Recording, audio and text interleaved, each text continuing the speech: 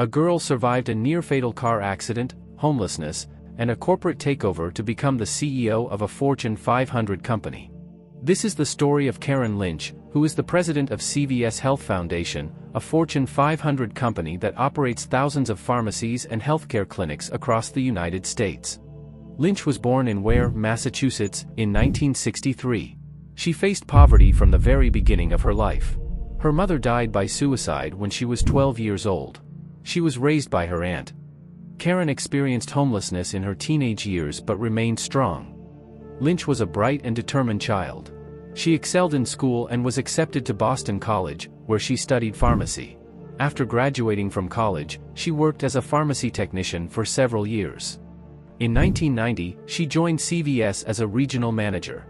In 2008, CVS merged with Caremark, a pharmacy benefit manager.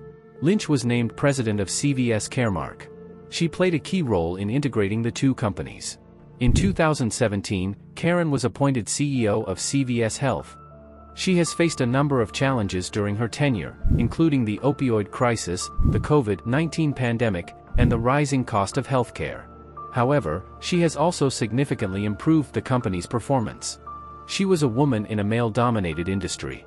The healthcare industry is still male-dominated, and Lynch faced challenges as a woman trying to climb the corporate ladder. She had to work harder than her male counterparts to prove herself. She often had to deal with sexism and discrimination. When Lynch became CEO of CVS Health Foundation, the healthcare industry was undergoing a period of rapid change. The Affordable Care Act had been passed, and the industry was moving towards value-based care.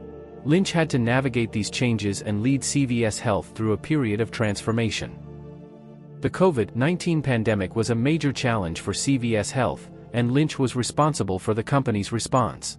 Where many people questioned the efficiency of the vaccines, she had to make difficult decisions about how to keep stores open, how to distribute vaccines, and how to protect employees. However, she has always emerged stronger from these challenges. She is a skilled negotiator and able to build consensus among different stakeholders. Under Lynch's leadership, CVS Health has expanded its healthcare offerings. The company now offers a variety of services, including pharmacy, retail, and healthcare delivery. CVS Health has also become a leader in the fight against the opioid crisis. The company has invested in programs to prevent opioid addiction and to help people who are addicted get the treatment they need. The journey was never easy. She faced multiple challenges throughout her career. In the Karen era, CVS Health has been involved in a number of controversies and scandals over the years. In 2020, CVS agreed to pay $2 million to the federal government to settle allegations that it had violated the civil monetary penalties law by improperly rejecting, denying, or reducing claims for dual-eligible federal health care program beneficiaries. In 2021, a jury found CVS and other drugstore chains liable for the deaths of 2 people who died of overdoses after being prescribed opioids from CVS. In 2022, CVS was rocked by a sexual harassment scandal that led to the firing of several executives. The scandal began when an anonymous employee reported that a New Jersey regional manager had been harassing and inappropriately touching female employees.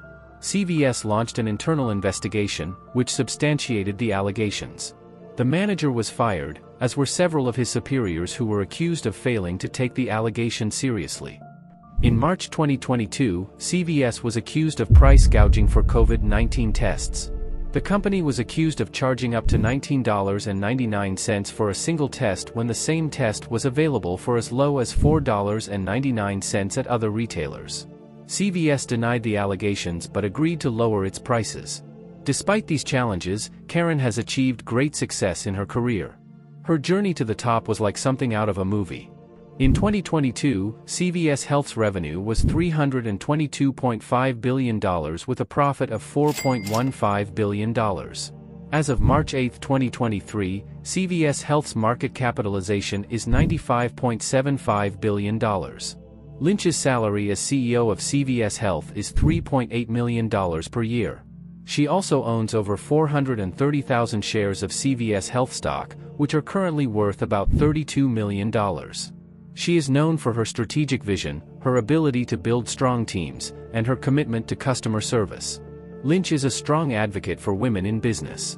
She is a member of the board of directors of the National Retail Federation and the Women's Business Council. She is also a mentor to young women who are interested in a career in business.